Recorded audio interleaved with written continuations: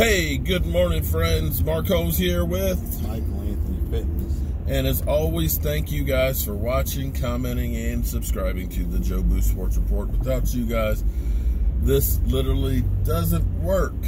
And I am sitting in DC traffic that sucks as bad as the Washington Redskins. We've gone all of about 10 miles in about 45 minutes.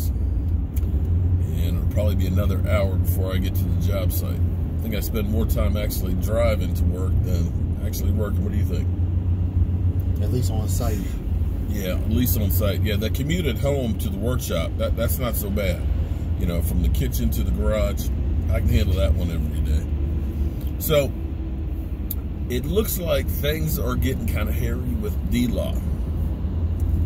Apparently during the combine, the agent and D-Law's agent and the Cowboys were talking around $20 million a year compensation. That's reasonable. It's still a whole lot of money. It is, but okay. it's... I mean, you've got Von Miller making 19, you know? And then you've got Khalil Mack getting 23.5. So that's kind of a big range. Khalil Mack kind of skewed that whole thing. I'm not sure Khalil Mack's worth 23, but, you know, it is what the market will bear. So that was the Cowboys' understanding that $20 million a year, somewhere around there, would get it done. But apparently, the good faith negotiations have changed, and D-Law's agent wants $23 million. Is it worth 23? 23, you know, and this might be the reason why the Raiders, now maybe the Raiders aren't as dumb as we think they are. This may be the reason why the Raiders ended up saying, you know what, Khalil Mack wants way too much money. Let's get the draft picks and draft some young guys to put in there instead of having that 23 million. I mean, 23 million. You're talking about 12% of your cap space. 12%. Understand you got 53 guys you got to feed out of 188 million. Okay? You divide that out, that averages out to about 3.5 million average if everybody was getting the same amount. You pay one guy 23 million who's not a quarterback. All of a sudden, we're back to 2017 where we couldn't afford to pay backup linemen, guys that end up playing valuable time. And this is where the Cowboys are beginning to kind of throw him under the bus. What do you think? Bye-bye. Trade him for draft picks. If he wants too much money, you gotta let him go. He can't afford it. Yeah, this is what I always say. What would New England do? They'll let him go. New England would say, how many draft picks can we get out of it? Because you're paying him what you want to be paying Dak Prescott with his contract. Maybe a little bit more. Well, basically, Dak's going to probably be 25 to 27. So you're basically saying $50 million would go to D-Law and Dak alone. I would say just trade D-Law. And then you're talking about Amari Cooper is going to be probably another 16. So that gets you up to 66 million, right? Then Tyron Smith is 15. 66, that's 70, that's 81 million. And then you got Zach Martin. Now, is that how much he's making this year? Or that's what his cap hit is. Or is that's what he's owed? That's what he's making this year on the cap. So that's 81 million. And then you got Zach Martin. That's 95 million. And then you got Travis Frederick. That's $105 million right there. And that's before you pay Zeke. So if you're talking about now $105 million and you're only we put Lyle Collins another $10 million. That's $115 million. And then you got Zeke you got to pay in there. Yeah, this is going to get bad. Unfortunately, Cowboys can't afford that. I mean, he's not satisfied with 20. That's what they were going to offer this rumored. Yeah, I don't think. I see the Cowboys saying, you know what, you can pound sand, and franchise tag is the best you're going to get. They were offering 20 a year, so they're taking it. And the Cowboys may be, right now with the owners meeting and stuff, they may be shopping them around. I wouldn't be surprised. I'm sure a team would be happy to pay him at 23. Yeah, that won't be us. That's not good. He can go up the street to the Redskins and get paid if they're willing to give us some picks. Well, they'll pay him. Here's the thing: if you can get a first-round pick, especially if it's like from the middle up for D-Law, there's a lot of great pass rushers in this draft. But it probably would be a team that would trade for D-Law is a team that figures we need to, we're on the cusp of making a Super Bowl, and that's the guy that will take us over the top. So more than likely, it'll be somebody like, say, like an Eagles or something like that. I don't know, man. That 23 might be time to do. I mean, you can structure it so that way you don't take a big hit the first year. You can go ahead and pay him 23 in the first year, make it so, because of the guaranteed money, you put more guaranteed money in there, and make it so it's like a $10, $12 million hit this year.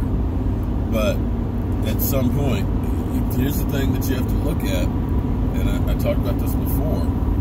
The Cowboys have been burned on a lot of big contracts, from Jay Ratcliffe, Miles Austin, DeMarcus Ware is about the only one that you really got value out of, where he actually played better after he got his big contract, because he did have that 19.5 sack season.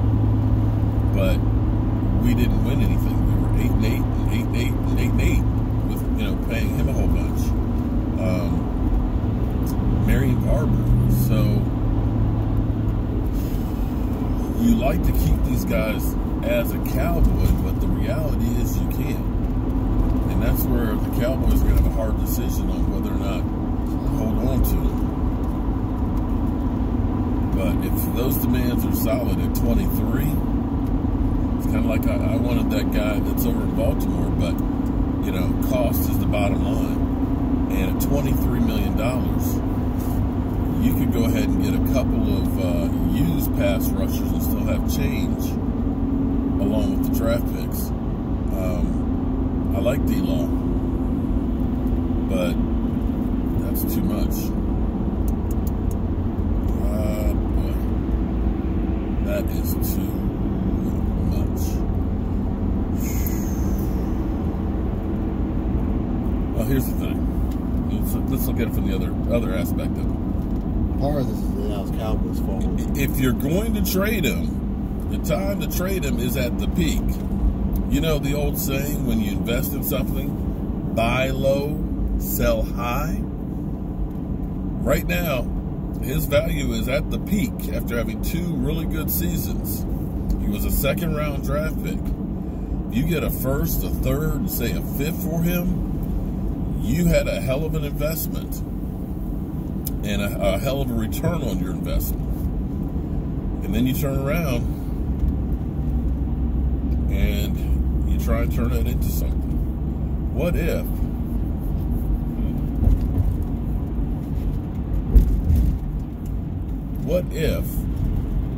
it would be hard to do, because it would take you more than just that first round pick. But if you could trade up and get Nick Bosa, he's top 5. Yeah, he's top 5. So I understand that, but if you're getting a first, there's no way. If you get a first for D-Law, and you take another one of your other, a couple of your picks, it'll take a couple of picks. It'll take more than a couple. It'll take more than a couple. It depends on how high that pick would be that you trade. He might go number 1.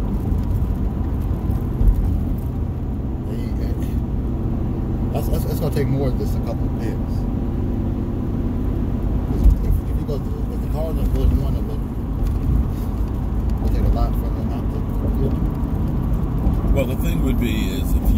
pay him is replacing him. And here's the thing.